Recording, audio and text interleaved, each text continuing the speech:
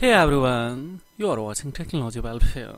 In this tutorial, I will show you everything step by step with real demonstrations how to find out or detect the cloud status on any iPhone device and that either it is locked or not, and if it is locked, then how many apps and applications are linked with particular the cloud locks, so that if they're planning to fix it or if they're planning to unlock the permanently, then yes, we will have to understand that contacts, suppose here Safari browser, how many apps and applications are linked with the cloud locks.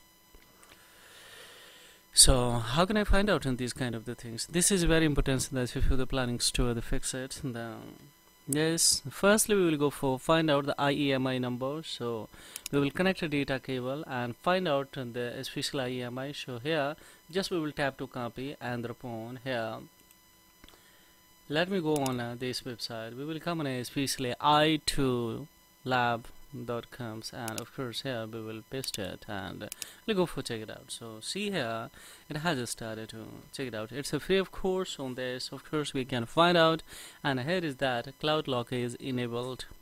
So if the cloud lock is enabled, then how many apps and application are especially linked with this cloud locks? How can I find out?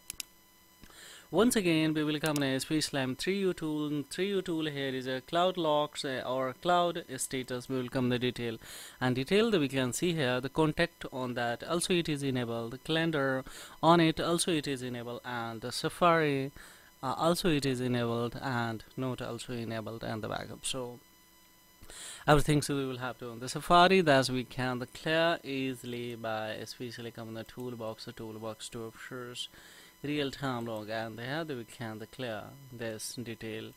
So yes, check it out. And sometimes as we know that if we do, especially if they're trying to do the logs, and however it is not going to unlock, so the firstly check it out and then go with the similar status. That I will give you links below the description box, especially by that links of course you can unlock it permanently by free of course with the help of computer or PC. So thank you for studying the talent of these tutorials, and hey, this is the Technology Welfare, and I will be back with a step by step with new tutorials. So don't forget to hit the like, subscribe, and the share from this content, because this is things that really supports the channel and of course inspire to us to make the further tutorials. So thank you very much, and have a great time. Bye bye.